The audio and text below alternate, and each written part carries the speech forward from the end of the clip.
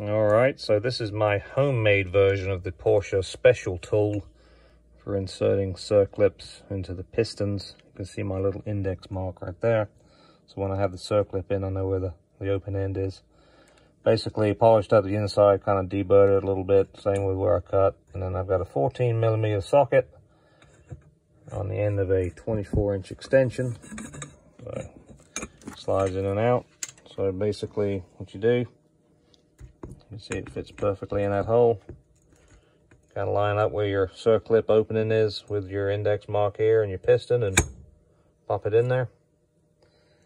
And then you can see,